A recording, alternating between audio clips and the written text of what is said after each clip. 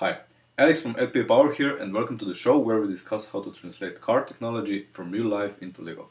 I often see people struggling with leaf springs on the internet, so I decided to show how proper Lego leaf springs need to be done. The real life example shows that the springs are basically metal strips that bend when under load.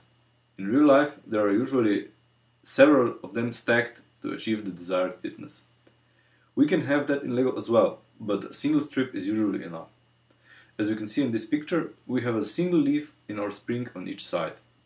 The front of the spring is mounted on a rigid mounting point and the rear is allowed to move slightly. I've also mounted the front of the spring higher up to give the wheels some caster. You can see that the only things guiding the axle are the leaves themselves. There are no other suspension arms needed. Much of the same is happening in the rear suspension. Now let's see how the spring works.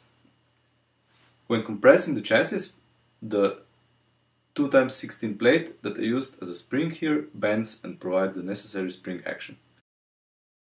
In some applications this can be too stiff. That's why a while ago I also made an example of a small chassis with softer 1-stud wide springs.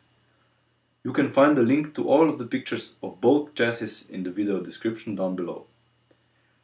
So there's not much more to say about the leaf spring setup, other than the fact that it's wonderfully simple, offers some degree of adjustability, easy ride height adjustments by just extending or shortening the spring mount points.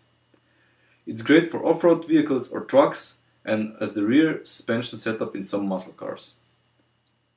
Now for the next episode, I'd like to hear from you what you'd like to see. Have a say in the comments. See you next time.